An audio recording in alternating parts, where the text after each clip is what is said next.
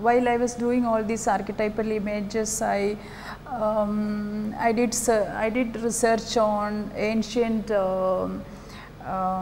scripts also. It's number 9, and actually when I drew this, I got a kind of form of female, simplified form of female, and its head and 2 breasts here. Where she differs from maybe other artists is that she is not exactly looking at the externals or the surface of the body, and she is also trying to free the female body from the male gaze, which turns it into a sexual or a sensual object, a mere object of desire, or something which is simply beautiful or pretty from an extremely superficial point of view. She is trying to go further inside and trying to transcend this limited, constraining understanding of the body, and to create another kind of body which is perhaps there within the body. And that is how she gradually comes to the idea of this new series called the Alter Bodies.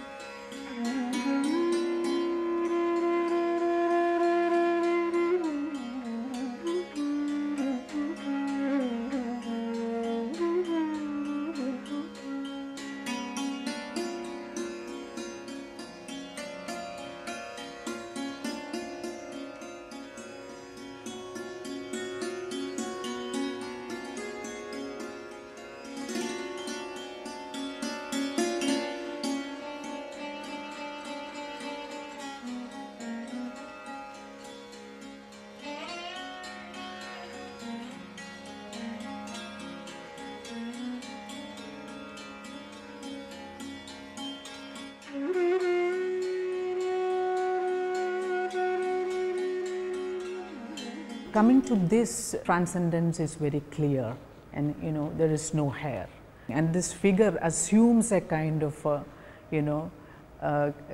thematically also like a kind of embodiment of her poems, and absolute creative self, which is gender neutral. Another thing I noticed about it is the luminosity. There is a kind of radiance, and it's a very luminous kind of figure that it is as if the woman is getting transformed into light, into a kind of radiance, and that also gives it a very special kind of. And as you very well said, here the transcendence of the gender is complete.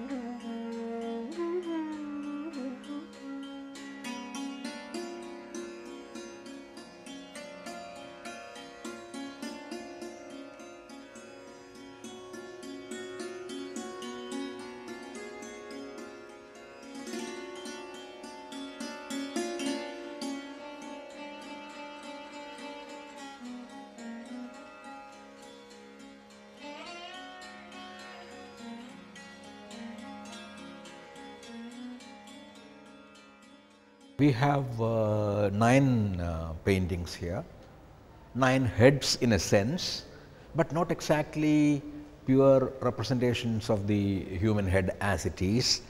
but it shows one can say the metamorphosis of the human figure and of the human head, because here is a head that is very close to the real one, but its heart is not in its right place biologically, and all the eyes are not shown clearly. There is a kind of vagueness and a feeling of a head that is gradually melting and merging in the surroundings, and the black and red backgrounds make this figure particularly impressive.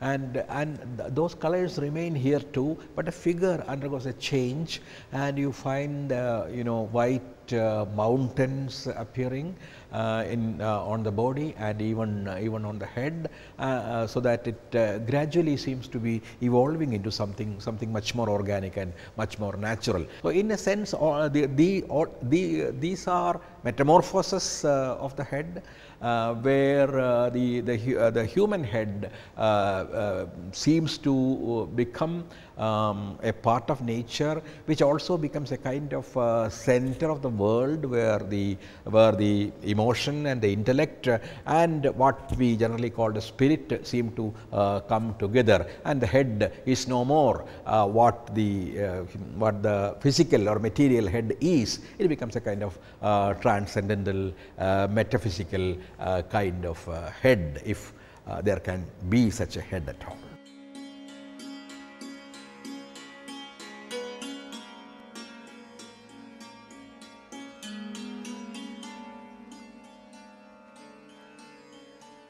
This is of course a very interesting kind of painting for various reasons.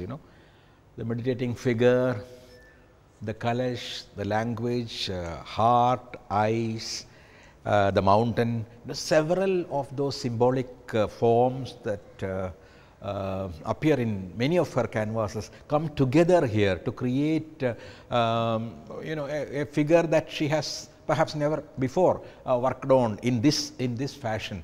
And also the use of the gold makes it something very prominent and suddenly appealing, and catching the eye, catching the attention in a minute. So many diverging meanings it gives me. Sometimes it converges into some point. For example, I thought the red is retreating from her paintings. I thought, no, see, it moves away. But at the same time, the heart is still, red, and at the same time, it gives me a kind of calm feeling.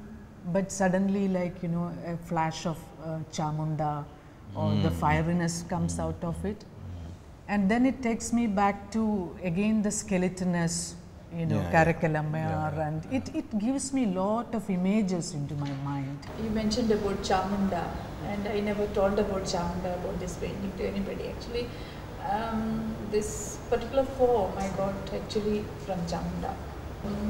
Of course, myself in it, and the eyes, actually the vibrant heart, and the eyes in the heart, and in that eye, like it's multiples, that is there.